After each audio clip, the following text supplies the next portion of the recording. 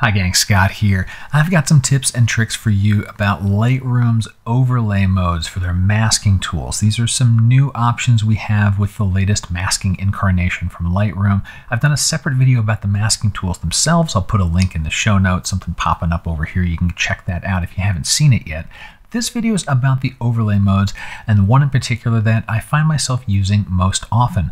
Before I dive in, I wanted to make you aware that I host a photography podcast. If you're the kind of person that likes podcasts, I want you to check out the Stop Down Photography Podcast. This is different than what I do on YouTube here. It's more about exploring the art side of things and more inspirational, or why do we do certain things? Why do we pursue certain types of photography? Here on YouTube, it's going to continue to be tips, tricks, technique, a lot with software. But if you're looking for something a little different, you like my style of presentation, check out that podcast. I think you'll enjoy it. So let's take a look at these mask overlay modes. I'll use this photo here as an example because I have a bunch of different masks applied to it. Let me get our masking box open here. And the first overlay that we're familiar with, or most familiar with, is the color overlay. So when I hover over, let's say I hover over mask 3 here, we see this color overlay show up on the area that we have masked. And we have control over that color in our color area here, these colors, how strong that is, and whether or not the overlay affects or shows the affected area, the things we have masked, or the things we have not masked. You're applying the changes to a certain area or not. And the default is affected area. That's how I like to work, where my mask is showing me what I've changed and how I've changed it based on the sliders. And the Shift-O key, I'm pressing Shift and pressing O, we can cycle through the different colors. And you can see in the mask pop-up the toolbar there, the panel, those different colors are showing up there. Well, there's another overlay option, and you'll notice here I'm hovering over this mask. You saw the photo kind of went into a black and white mode. Well, that's this different overlay we have for how does the mask not only show up, but what does it do to the image behind it.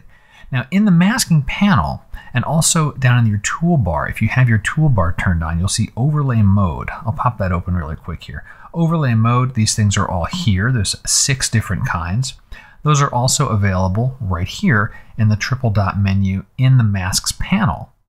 And you can cycle through these using Alt on Windows or Option on Mac OS with O. So everything's O with overlays, right?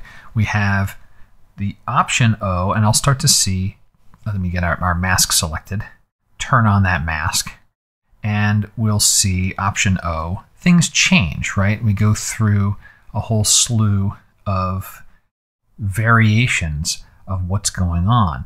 Now, let me cycle all the way around. This is the default, right? We get a color overlay. So our image is what our image is, and then there's this color overlay.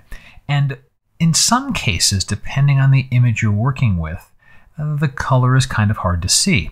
So one of the things that you can do, if you like the color overlay, that's the closest to our previous incarnations, go into the color swatch and you can choose a custom color, something like magenta, where I like magenta because it would not appear in nature. I can push this really far, and now it's clear to me that, great, that's where my overlay is. I go before and after, wonderful. The little glitch with this, if I do my Shift-O to cycle through colors, it's gone again. And so it was a temporary thing, right? And I go back in here and it's gone again. So that's a little bit of a problem because I don't want to keep going in and setting this color all the time. So that has started to fall short for me. The mode I like to use now is color overlay on black and white. And what that does is you see that the photo is turned into a black and white, and the area that I have affected has this color overlay. So that is my favorite one, but let's go through the rest of them now.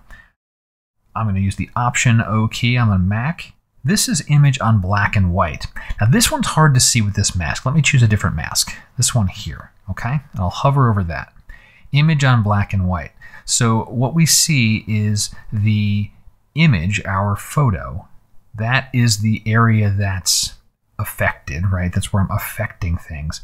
And the black and white area is kind of the area of the mask that is unaffected, right? You can see on this mask swatch, I am removing some of these changes from the center and only applying them outside of this elliptical. If I go to this one here, it's the opposite, right? I'm doing something on the inside, and I'm sorry, something on the inside, and then not doing anything on the outside. So the black and white area is unaffected, and the image that we're working with, is where you're applying these changes. Going to the next one, we have image on black.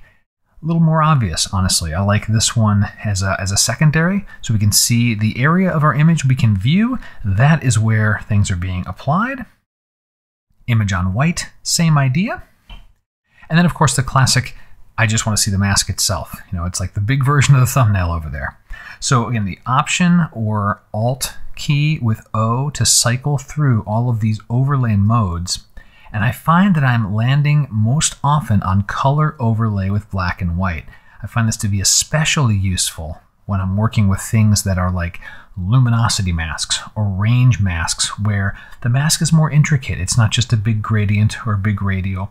There's nuance to it. And the black and white part just fades away. It's very obvious to see the color overlay. What am I affecting? So that is everything about overlay modes in Lightroom. So to recap this along with the keystrokes here, first we have the O key that will toggle off and on the overlay. You can either see the overlay or hide the overlay.